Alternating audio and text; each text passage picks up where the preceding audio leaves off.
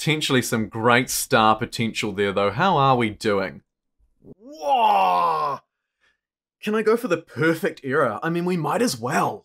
Welcome back to Humankind game. In case you missed last time, the setup for this episode, I started in the Neolithic era, moved my way through into the Assyrians. A somewhat unusual pick, but take a look at that Danu district, which is providing me influence, and that is crucial. What's more crucial is the fact that we spawned in a territory with basically every single luxury resource called dye in the game, which is giving all of my cities an incredible industry boost. My task for this episode is to see if I can pick up the Mausoleum of Halicarnassus, no, the Hanging Gardens of Babylon, maybe fight a couple of dudes, and eventually, hopefully, make it out of the ancient era.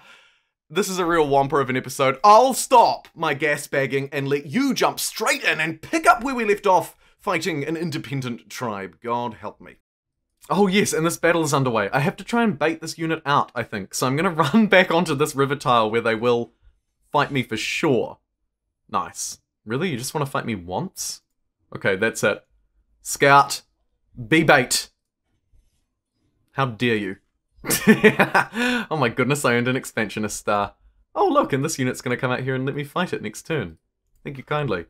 This city is looking a little bit suspicious. Potentially some great star potential there though. How are we doing? Can I go for the perfect era? We might as well. Our influence generation is so high. I reckon I can go for gold. Let's try it.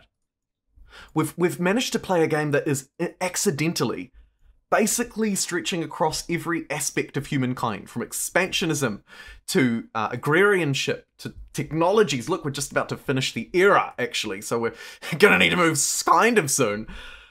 I just don't want to. Oh my... Hey, it's Jumbo from the future here, just really quickly warning you and letting you know that this is the exact moment where I discover that the Hanging Gardens of Babylon are gonna be super useful. Brace yourself. Whoa! The Hanging Gardens of Babylon haven't been claimed, oh my god, I take it! Whew, sorry, but that is a ridiculous claim. The Hanging Gardens of Babylon are going to be OP, OP, OP because we have the dyes. We have 7 dyes. So we can go from getting not just plus 35 industry on all cities, but also plus 35% industry on all cities. And collectively now over 100 stability. That is insane. We have to get every city working on that right now. Let's actually just take a look. So at the moment, Assyria is on 151 industry. Okay, good to note. Let's get the whole gang on this. It's only going to take us 2 turns. Let's see what impact it has while I do a few skirmishes around these borders as well, probably. Ooh, actually, we could fight you. Better not. Get back and defend this archer. Oh, the redeploy. This is going to be quite a battle, actually. We should get our military stars out of this bad boy. Just a little bit concerned about this enemy chariot that's, yeah, going to run at my archer and do a heck load of damage. Need to try and take that out this turn. Oh, it doesn't matter. The archer's being flanked from all sides. Okay, let's try and reconvene these forces on this flag. There's an archer destroyed. I'd love to take out that chariot, but we might just step this way and then stab it. Nice. Okay. I mean, I moved on to this flag, but I sort of regret it, actually. I'll just hold it for now. Oh my goodness, say it ain't so. These poor independent people. Oh, feels bad, man. We might even have to ransack this one, actually, because I'm way over my city cap now. And there we have it. The Hanging Gardens of Babylon have been completed on turn 39 in a fast game, right? So we're maybe, I don't know, what, 5th or 1/4 of the way through, somewhere between there. Have a look at what it's done in the capital alone. Absolutely fantastic. We got a bonus nearly 50% extra industry from building that. But of course it's on all cities. All cities are now getting plus 35% industry thanks to that whomper of a Hanging Gardens. And take a look around. I mean, they don't even have market quarters. Maker's quarters, and they're away laughing. But you know what? They're about to be away laughing even more, because I reckon if we start focusing now on spending our influence on attaching territories instead of claiming them, except for this one, which is a slight exception because it's an absolute insane territory. Not only does it have a mega fast outpost, but also it's got Ha Long Bay. So we will get more influence from it over time. Definitely worthwhile. And as I say, I will actually ransack this one with my Assyrian raiders. Just gonna get rid of this city. We don't need that. We'll take the territory, but we don't need that city. We're far too over our city cap at the minute. Yeah, come on. Come out of those walls, you pesky... There we go. Wrecked. And I reckon this could almost be the final era of this perfect era. What I have to do is try and get my expansionist stars done, which generally means attaching territories, right? So we can attach this one up to Assur. That's its third. Ninua really needs this one, actually, which we don't have connected. So we might have to come back to that. A card can grab its third, and it should probably jump up there. There's an expansionist star. I don't think it's our gold one, though. We need to attach 3 more territories to have the perfect era, and now I can't help but focus on anything but doing that. It's very expensive for a Sir to do it, though, so it probably actually would pay off to grab this territory. So let's just hone this dude this way.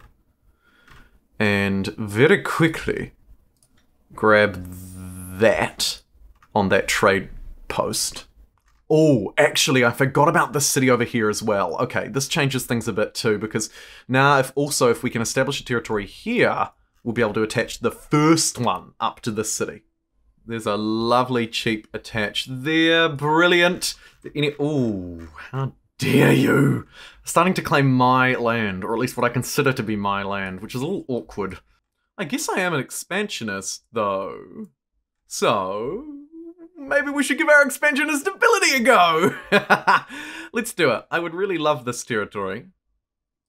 And surely I have some armies nearby who can come in and help defend it. Yeah, I do.